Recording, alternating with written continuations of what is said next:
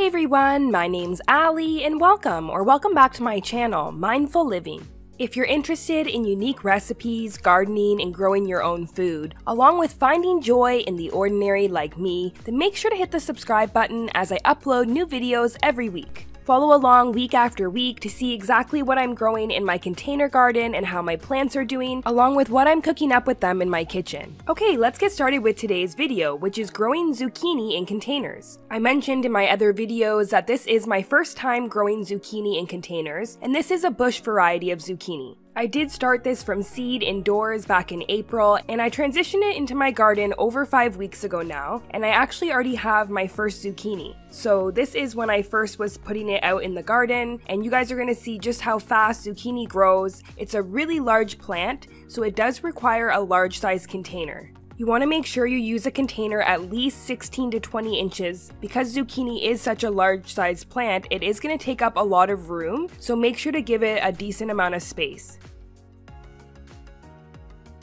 So Fordhook zucchini is a bush variety that's perfect for growing in containers, and these are seeds by Burpee. I absolutely love Burpee seeds. I use them a lot in my garden. This bush variety will cause the fruit to grow at the base of the plant, so it's a lot more compact than other varieties. Ideally, you want to grow a bush variety unless you have the space to grow a vining zucchini.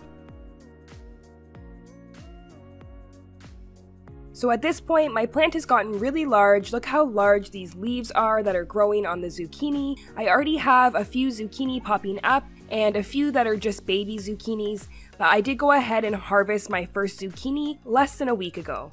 So in growing zucchini, you can use any type of container. You just want to make sure it has drainage holes and only one plant per container, as it does get really large, and zucchini is definitely a sun lover. Make sure you place your container in a spot that gets at least 6 to 8 hours of sunlight a day, but 8 to 10 hours is best for zucchini. You want to make sure to fertilize the plant every 4 weeks. I use a slow release organic fertilizer, or you can also use a worm tea, which is a liquid fertilizer, and I'm actually planning to try that out in my garden this year. Leave a comment down below if you've tried using this in your container garden. I've heard really good things about it.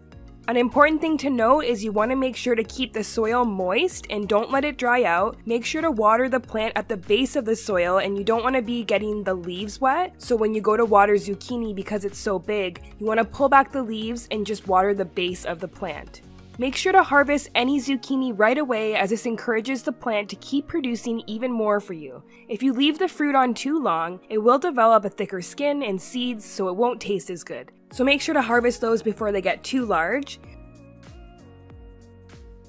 I like to harvest mine at around this size, and I just pulled this one into my kitchen, and I'm going to quickly show you guys what it looks like when it's chopped up. And yeah, I used this in a stir fry. It was so awesome to eat what I grow, and it was one of the first things I harvested out of my 2022 container garden.